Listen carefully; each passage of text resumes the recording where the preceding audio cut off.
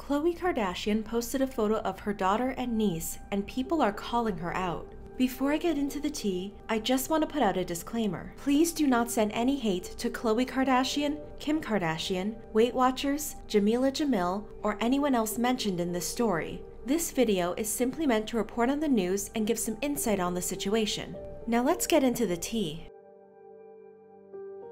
On August 19th, Khloe Kardashian posted a few photos of her daughter True and her niece Chicago on her Instagram and Twitter accounts. The photos showed the girls drinking water and eating snacks and included the caption, "Chi, I heard my mama say vacation calories don't count. True, don't tell me twice, Chi." Kim Kardashian posted a comment to Khloe's Instagram post. Kim wrote, "Our babies." Khloe replied, "Our foodies." People had mixed reactions to Khloe's caption. Many people said the caption could hurt the kids. Calories and children do not need to be in the same sentence, even if it's a joke. Yes, queen, we love teaching babies to count calories and grow up with body dysmorphia and major insecurities. Calorie counting straight out the womb, but God only knows why they grow up insecure and have endless plastic surgery. It's a mystery. Several people brought up how diet culture wasn't healthy. Hey, not trying to be a and I completely understand this is a joke, but even things said in passing can have massive effect on young minds. Be careful what you're teaching. Counting calories is rarely a healthy thing, if ever. Teaching your children toxic diet culture, that's sick. You are role models for your children, and if you plant into their heads that early that calories matter and they need to look a certain way, and can't enjoy certain foods unless they're on vacation or similar mentalities, it's toxic. Teach your children moderation, not restriction. This is how diet culture gets passed down from generation to generation without even being aware that you're doing it. Khloe Kardashian, please help your daughter have a positive relationship with food and her body and change the rhetoric around food and self-worth. But some people supported and defended Khloe's post. A few people said the kids weren't reading the caption. Yes, because True and Chi are reading these tweets. Does it not get tiring being offended over literally everything? People really mad over a calorie joke, like if these kids can even read the tweet, lol. Other people said the kids didn't actually have that conversation.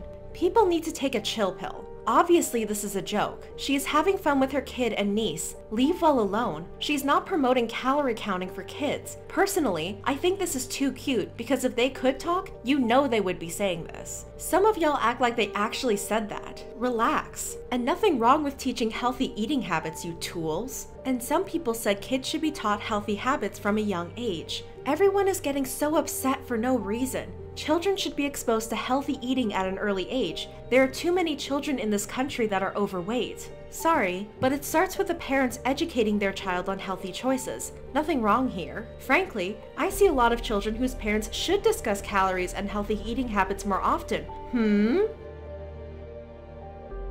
Around the same time this was happening, Weight Watchers released an app targeted at kids and teens called Kurbo. The app uses a traffic light system that was originally developed by Dr. Leonard Epstein and is implemented in Stanford University's pediatric weight control program. In the Kurbo app, users are allowed to eat all foods, but they're grouped in 3 categories. Green light foods, including all fruits and vegetables, can be eaten at any time. Yellow light foods, including lean proteins and pastas, can also be eaten, but users should be careful with their portions. Red light foods, like candy and soda, don't have to be given up, but users should stop and budget the food into their eating for the day. Users answer a short questionnaire, connect with a coach, track food with the app, and check in with their coach every week. Joanna Strober created the app to help solve her son's obesity. When she tried to enroll him in Stanford's pediatric weight control program, she found it was expensive, and her son didn't like visiting doctors in person. So she created the app using Stanford's traffic light system,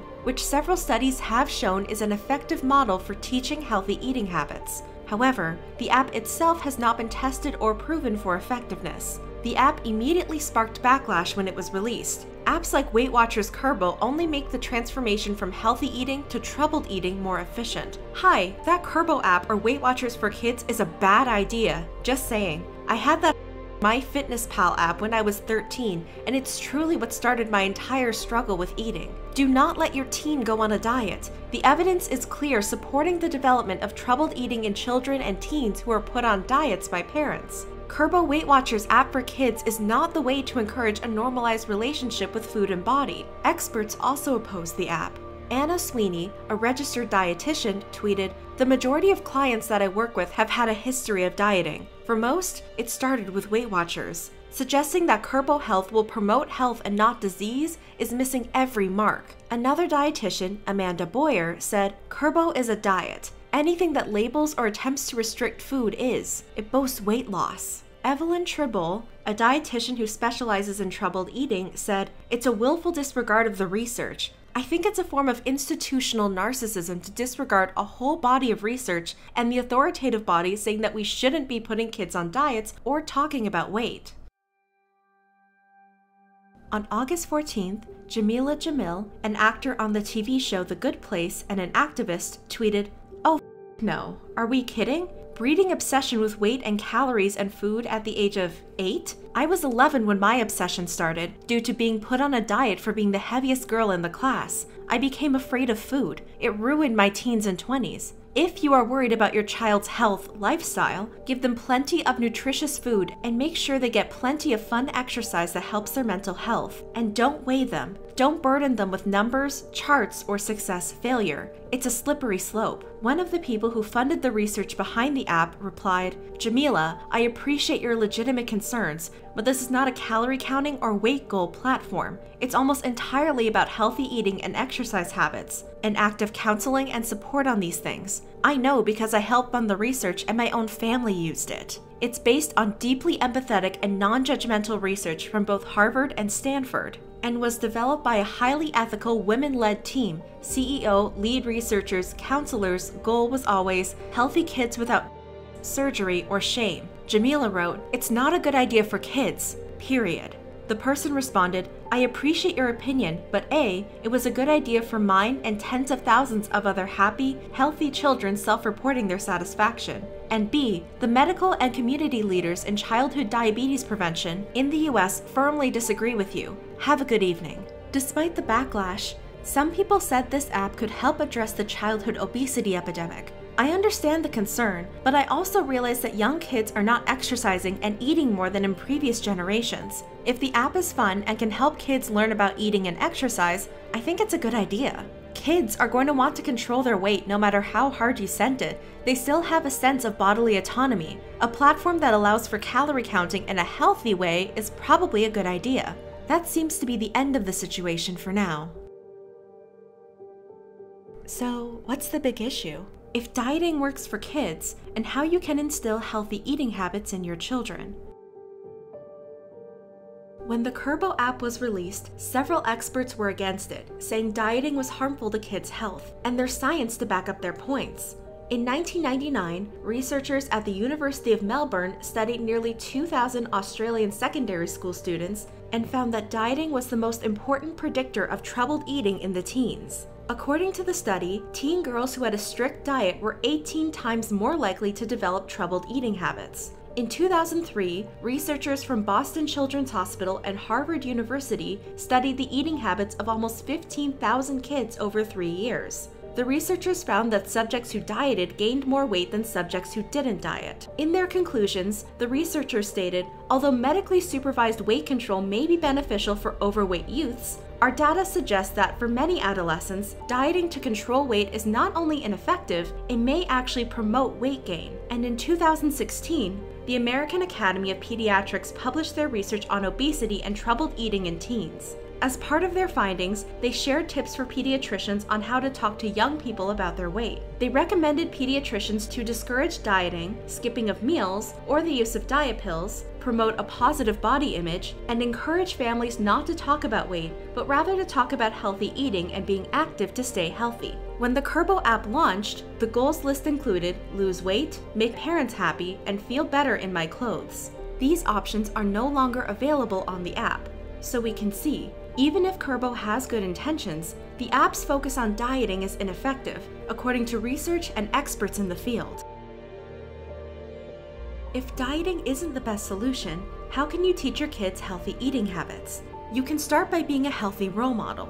You're the most important influence on your child, and if your kids see you eating healthy foods and getting regular exercise, they'll be more likely to do the same. Focus more on overall diet rather than specific foods. In general, kids should be eating more whole foods that are as close to their natural form as possible. Try to limit the amount of processed foods your kids eat. Have a wide range of healthy foods available at home. This will help teach your kids to make healthy choices for meals and snacks. Encourage your kids to help you in the kitchen or at the grocery store. You'll be able to learn more about your kids' food preferences, and you can teach them more about nutrition. Plus, your kids may be more willing to eat food they help prepare. Finally, don't ban treats from your child's diet. If a treat is completely forbidden, kids will be more attracted to the food and may want to eat more of it whenever they can. Instead, encourage your kids to either choose a healthier treat or have a smaller portion of the unhealthy food.